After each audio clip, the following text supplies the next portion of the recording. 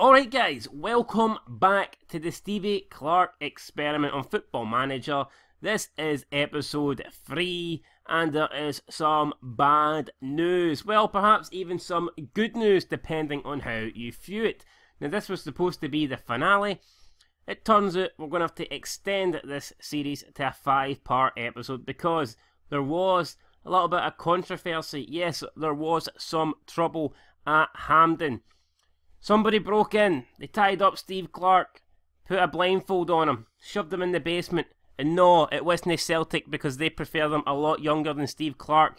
Perhaps it was Alex McLeish. Did he escape the mental home with his Alzheimer's and sneak in to try and get his job back?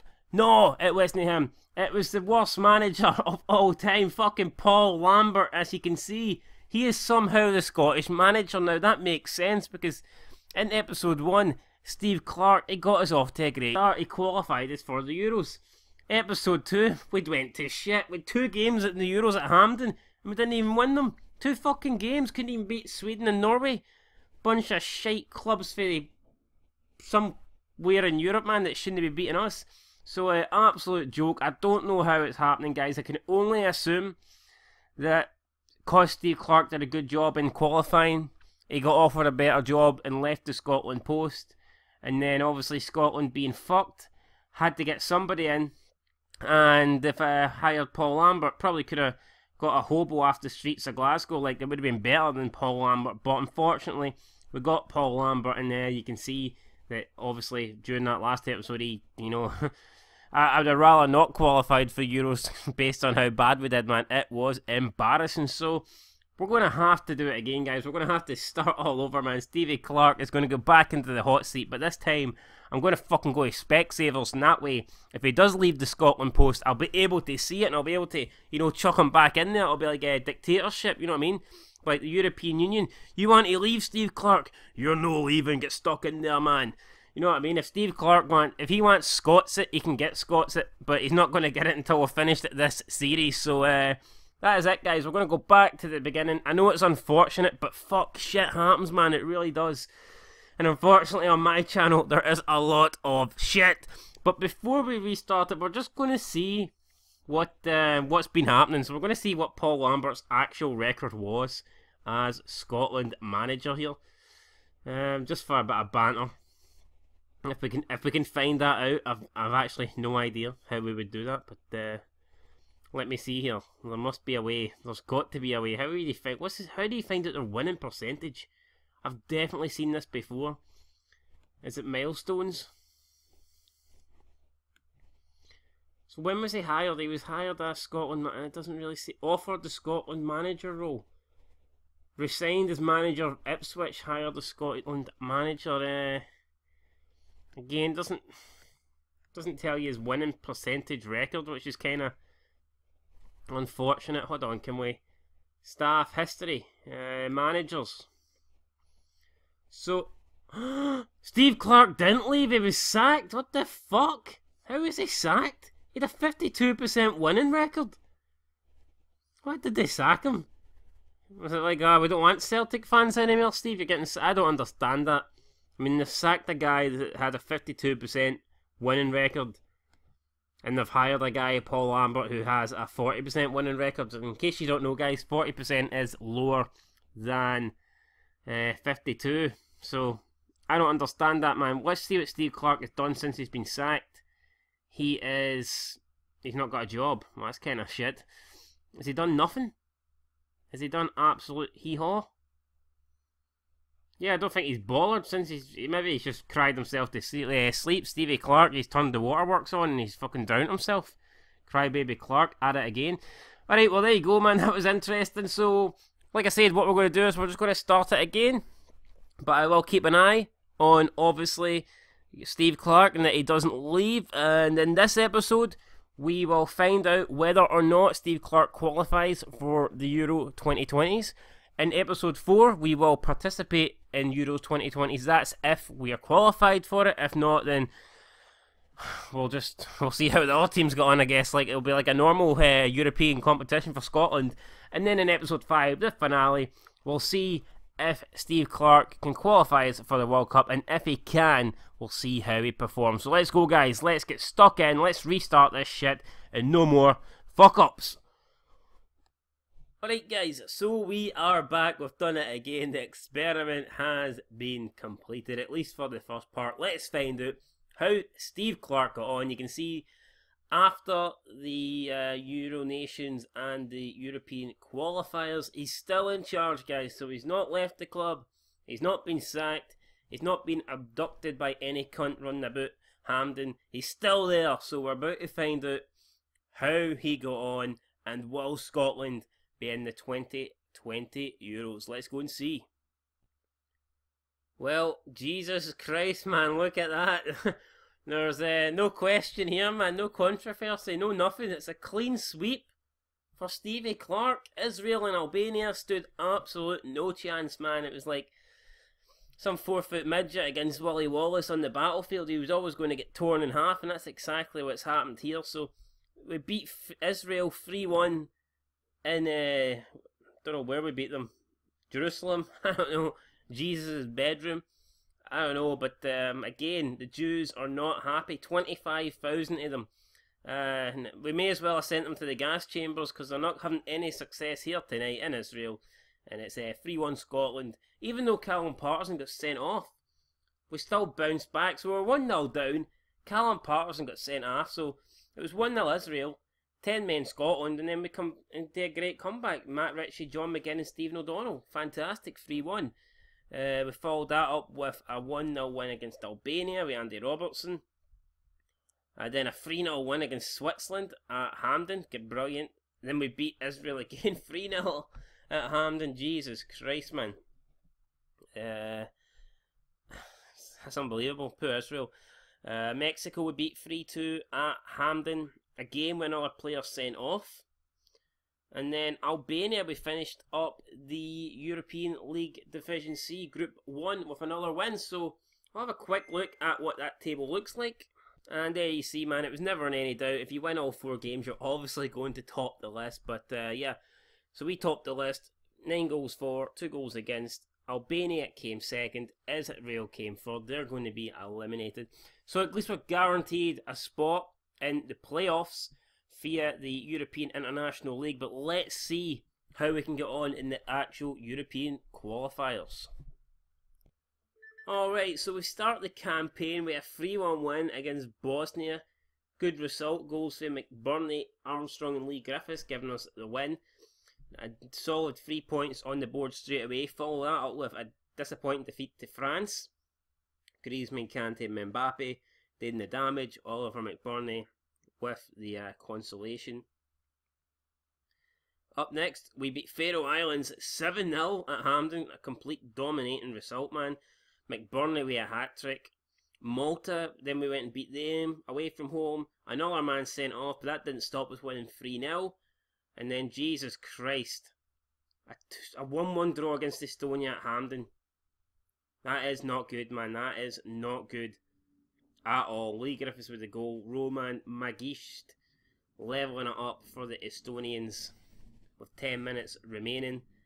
We followed that up with a draw against Bosnia in Bosnia and Herzegovina. I mean, that's not a bad result, but considering we just drew against Estonia, Jesus Christ. It's 2 draws back to back, man.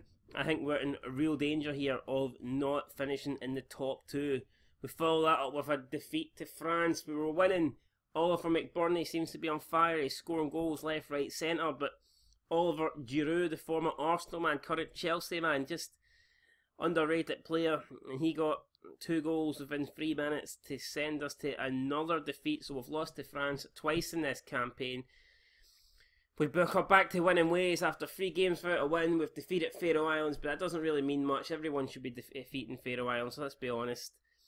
And again, look, man, we've followed it up with another draw against Estonia. That is 2 draws against Estonia. That is 4 points dropped against Estonia. Simply not good enough. And again, we were winning. Oliver McBurney, the guy that can't stop scoring, got the goal. But Roman Magist, the guy that broke Scottish hearts in the last game against Estonia, equalised this time with 26 minutes remaining. And we finish off the group with a 4-1 win against Malta. So, I mean, there was convincing wins against the likes of Malta and Faroe Islands. But the fact remains, against the top 3 seeded teams, well, not including ourselves, we only got 1 win in 6 games. That is simply not good enough. 1 win against Bosnia, 2 defeats to France, another draw against Bosnia, and then 2 draws against Estonia. Is that going to be enough, guys, to get us into the Euros? I don't think so. I think those draws against Estonia are going to cost us big time. And they have. So there you see, Bosnia and Herzegovina, in the end, they did solid, man. They ended up finishing second with 22 points. They actually beat France, I think. We'll double check. So we finished 18th and we did drop 4 points. It goes on head to head. So had we have beat Estonia twice, we would have finished in the top 2. We would have finished above Bosnia and Herzegovina, but we didn't beat Estonia. That is the issue. Let's have a quick look here. Yeah, so you can see they lost to us, and then they went and beat France. So good result from them. And then they got a draw against us, and you can see Bosnia beat Estonia 3-0 and 4-0. So that is the difference, guys. Bosnia finished up with a 7-0 aggregate over Estonia.